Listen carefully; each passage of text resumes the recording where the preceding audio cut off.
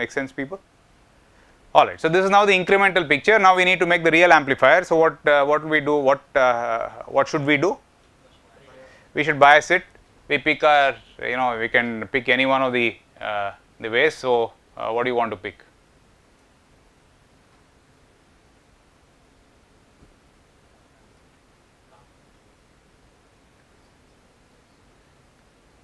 Alright, okay. So if you want to do the least amount of acrobatics after you bias the circuit, then there must be as much common between the bias circuit as well as the, ideally if you just simply replace all the voltage sources in the bias network with short circuits, if that leads to this picture, then there is nothing else to be done, right. So even though it is possible to pick any of the bias arrangements and make it look like a common drain, right. What do you think, which of the bias techniques that we discussed do you think will be within quotes the easiest in this particular case?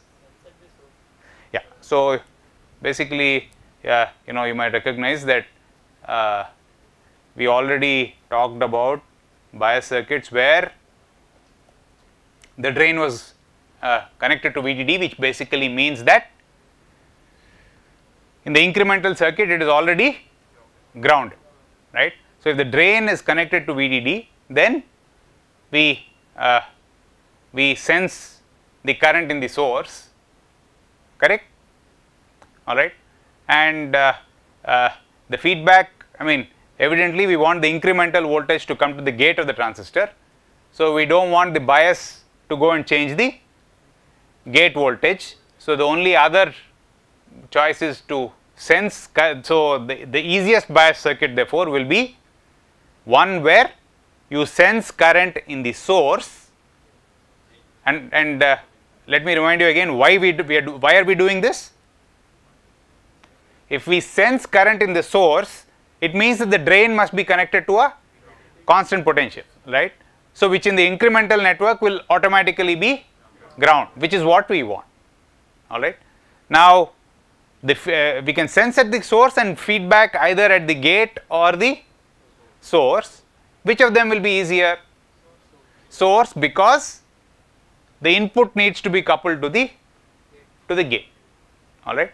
So one way of doing it therefore is to do this. So this is IREF, alright. So this biases the transistor. So this is VDD, this is R2, this is R1. We bias the transistor, alright. So what all do we need to now make it look incrementally like the VCVS shown on the left? Pardon? Yeah, mentally now you should be able to look at the bias network and see the incremental picture, right. The sources, if you take that bias network and convert it into its incremental equivalent, the drain is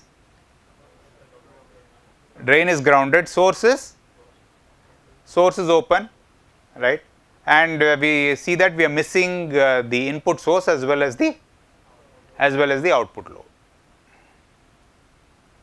So how do we couple the input? Any suggestion? Well, the same old. So this is Vi, this is Rs,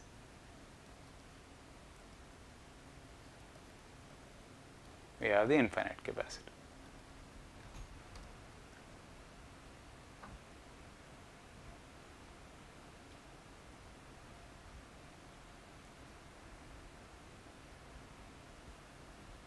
Does that make sense? All right, and what do we do about the load?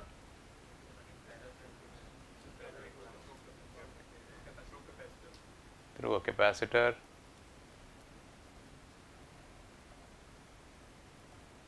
RL.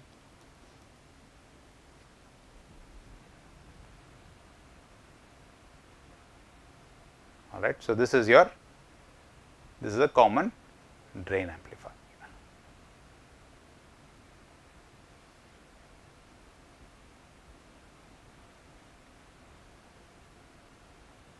Okay. And so, how would we figure out the swings? Oh, by the way, before we go to swings, what comment can you make about the input resistance now?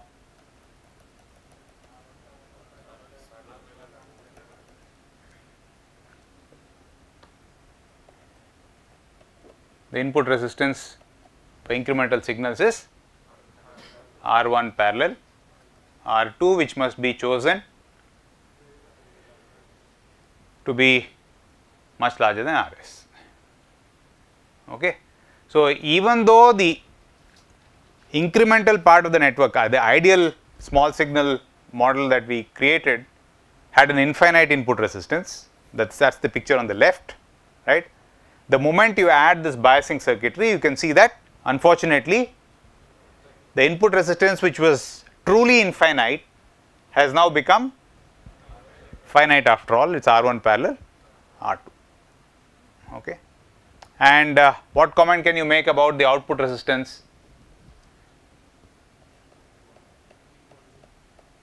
That we have seen already. What is it?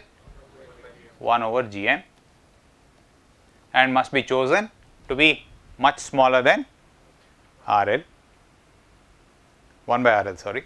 And what comment can you make about the gain? We have seen this again already. It's nothing but Gm RL over 1 plus Gm.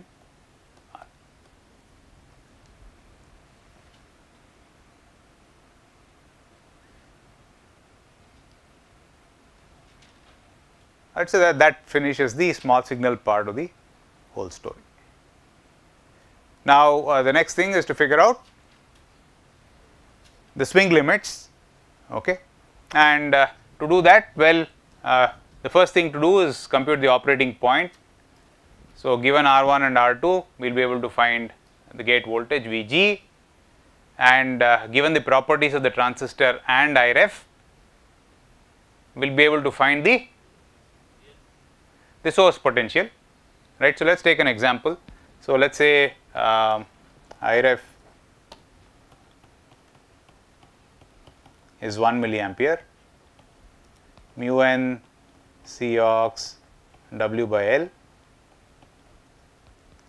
is 2 milliamperes per volt square, okay. Vt is 1 volt, Vdd is 10 volts, okay. And let us assume that R1 is R2, which is say 2 meg, and Rs is 1 k, all right. And RL is 10 k.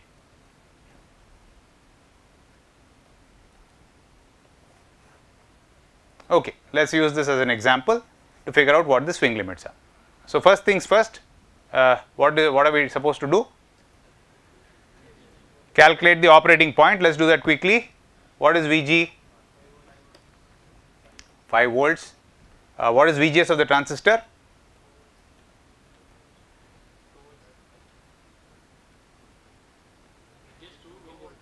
Yeah, Vgs minus Vt is 1 volt. So, Vgs is 2 volts. So, what is the source potential, quiescent potential?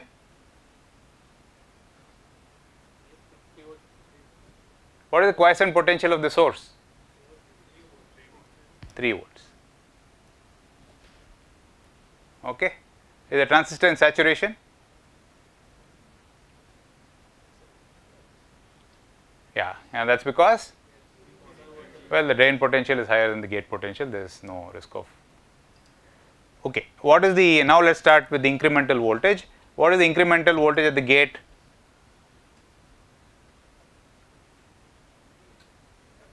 What is the input resistance?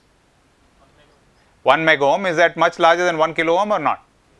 Yes. So, the incremental voltage at the gate is approximately Vi. Okay. What comment can you make about the incremental voltage at the source terminal?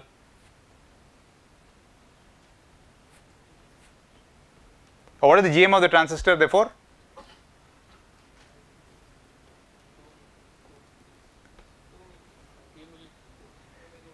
Two milliwatt ohms. Yeah, so GM is basically mu n C ox W by L, that is basically 2 milliamps per volt square times 1 volt, which is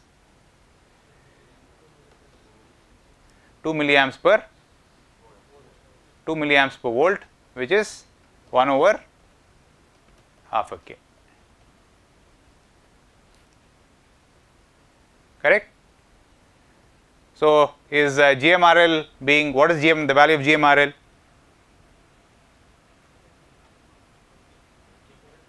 Yeah. So, GMRL is 20. So, what is the incremental voltage at the output at the source or at the load?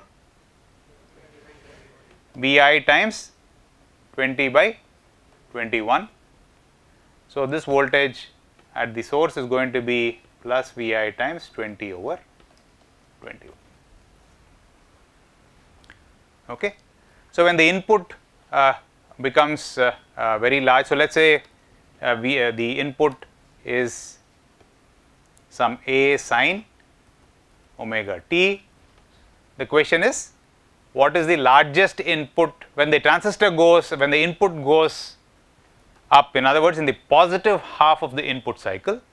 What comment can we make about the transistor? Is it going towards cutoff or is it going towards the triode region?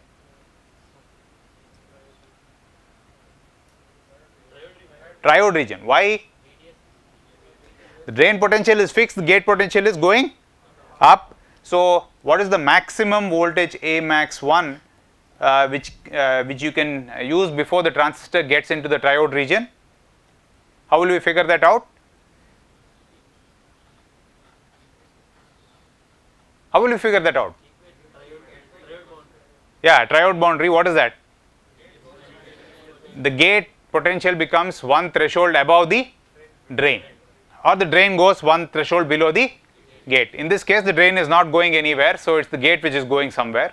So, the gate potential becomes one threshold above the drain. So, basically the highest potential of the gate therefore is 5 plus A max 1, and that must be equal to 10 plus Vt, very good, that is 1 volt, plus Vt, which is implies A max 1 is what? 6 volts. Is that clear? Very good. Now, what about when the input is in the goes negative? In other words, when you are in the negative half of the input cycle, what comment can you make about the transistor? What is the incremental current to the transistor? Can somebody tell me?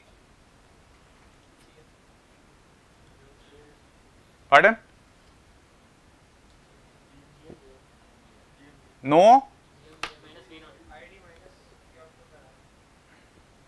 What is the incremental current? I mean, stare at this picture. So, this is Vi, this is Vo. What is the incremental current to the in the drain of the transistor? It is not Gm times Vi. Remember that the transistor current is the difference, depends on the incremental gate source voltage. The gate is definitely at Vi, but the source is not at ground, right? Okay. So, basically what comment can you make about the drain current? I mean, there are two ways of doing this. You know that Vo is nothing but Gm RL by 1 plus Gm RL times Vi, and therefore, what comment can you make about Vi minus Vo? It is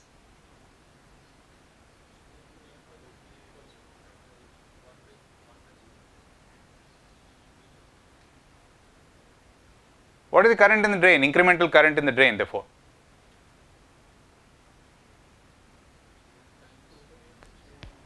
Gm times Vi minus Vo, that is nothing but Gm over 1 plus Gm RL times Vi, which can be written as this by RL, which is seen to be nothing but Vo by RL.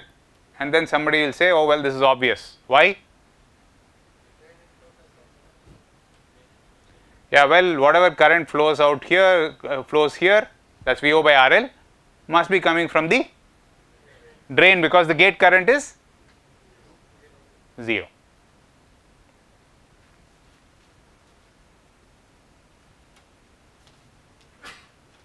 Is that clear, people? Okay. So, what is the incremental current in the transistor, as we in our example? What is the quiescent current? 1 milliampere, and the incremental current is plus Vi, so A sin omega t times 20 by 21, that is the output voltage, that divided by RL, which is 10K. So, the 1 over K becomes a milliampere, okay, and this goes away. So, what is the smallest current that can flow through the transistor?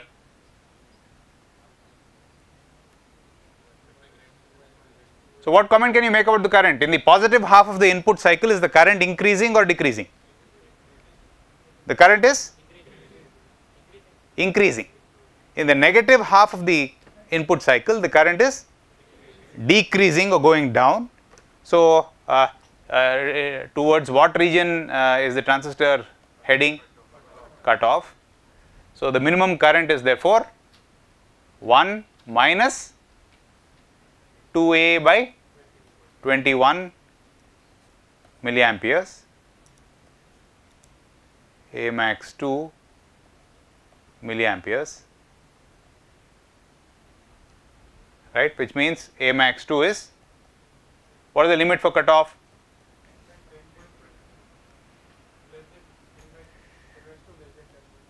.5 volts.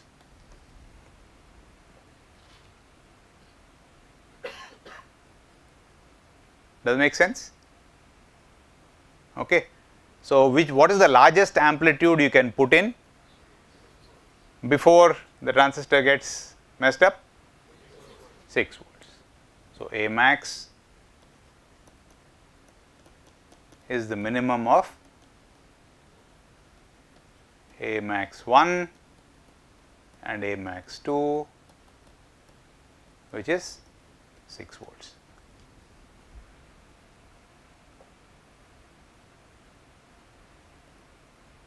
All right. Next thing is the infinite capacitors. So, let us assume that we know all the resistors already. So, for this capacitance C1, right, and assuming that omega is the lowest frequency of interest, how will we choose C1? The capacitive impedance should be less than or equal to, not less than or equal to, must be way smaller than the Thevenin resistance looking across the terminals of the capacitor, correct? And what is the Thevenin resistance looking across the terminals of the capacitor? Rs plus R1 parallel R2, which is about R1 parallel R2 is about a mega ohm, Rs is a kilo ohm, so it is roughly a mega ohm. Okay.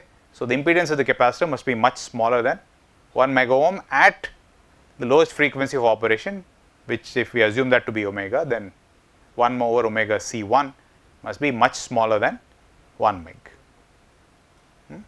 What about the output capacitance? The capacitance at the output. Yeah. So, what is the output resistance? 1 over Gm. So, the reactance of the capacitor at the which is coupling the load to the transistor must be its reactance at omega must be much smaller than 1 over Gm parallel or plus RL, and in any case if you want a good common drain amplifier, then the RL is going to be much larger than 1 over Gm. The output resistance is much smaller than the load, that is what it means.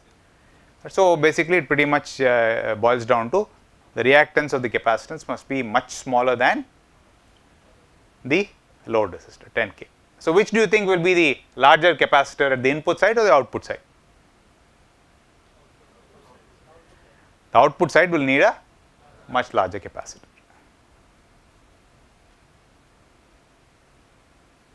Does it make sense, people? All right. So, this basically completes the incremental voltage controlled voltage source with a gain of 1. Okay. So, can if you want to try to make a voltage controlled voltage source with a gain of say 5, right, do you think it is possible? Why? No, here of course, yeah, I mean, we started off with our basic idea, which was I, which was proportional to. Now, if we want this gain to be, if we want V naught to be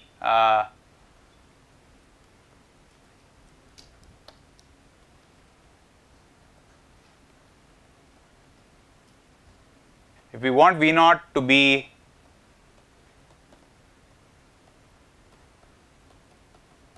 say 5 times Vi, how would we do this? Let us say you had a variable current source like before. What will we do? What will we compare? We have to compare V naught by 5 to Vi. Okay, so and then so therefore you have a current pumping here. So what will it be? How will you generate Vi by 5, Vo by 5?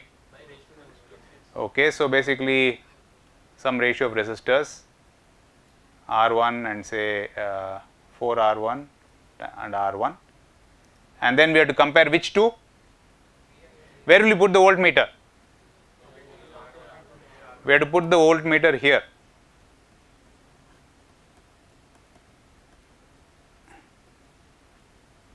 Okay. All right.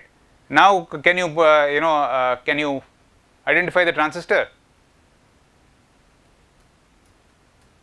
Okay, think about it. We will discuss it tomorrow.